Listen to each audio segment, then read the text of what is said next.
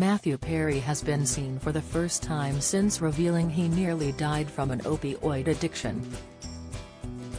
The Friends star, 53, looked healthy as he played pickleball with friends in Los Angeles on Friday. Matthew's sighting comes just one day after he detailed how his drug and alcohol addictions left him with a 2% survival after the opioids caused his colon to burst and left him in a 2-week coma.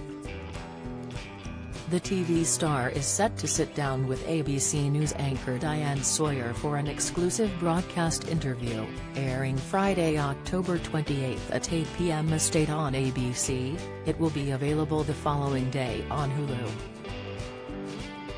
Matthew was seen arriving with a pal to the court, rocking a black polo shirt and shorts, adding sunglasses and sneakers. He headed to the court with his pals and was seen taking part in a friendly game together. Matthew's drug addiction revelation was revealed on Thursday during his interview with People magazine, while he was speaking about his upcoming memoir Friends, Lovers and a Big Terrible Thing. The actor, who is best known for playing Chandler Bing on Friends, is now sober. During his interview, he spoke about his decades-long battle to rid himself of the disease of addiction. Matthew had revealed that he too had 14 surgeries on his stomach and had to use a colostomy bag for 9 months. He said his stomach has a number of scars from the multiple surgeries.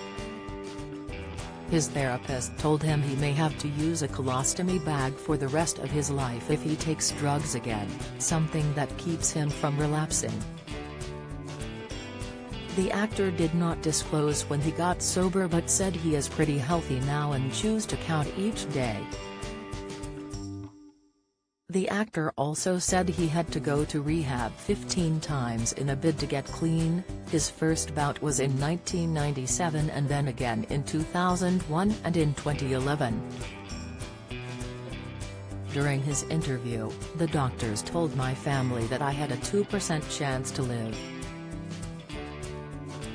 I was put on a thing called an ECMO machine, which does all the breathing for your heart and your lungs. And that's called a Hail Mary. No one survives that. Adding, I wanted to share when I was safe from going into the dark side of everything again. Open book, Matthew spoke out his battle to People. I had to wait until I was pretty safely sober, and away from the active disease of alcoholism and addiction, to write it all down. And the main thing was, I was pretty certain that it would help people, Matthew said. The actor said his alcohol addiction began when he was 24 while starring on Friends, adding that he was entrenched in a lot of trouble by age 34. Matthew revealed that at one time he was taking 55 Vicodin a day while on Friends, noting that he was down to 128 pounds but didn't know how to stop. He said that his co-stars on Friends were understanding and patient. During season 9, Matthew was sober. That was the year he also was nominated for Best Actor. He played Chandler from 1994 to 2004 on Friends alongside co-stars David Schwimmer, Matt LeBlanc, Jennifer Aniston, Courtney Cox, and Lisa Kudrow. The show aired for 10 seasons and made the stars household names. They reunited in 2021, the first time after 17 years since the show ended, for a reunion special. Matthew's memoir Friends, Lovers and a Big Terrible Thing is available on November 1.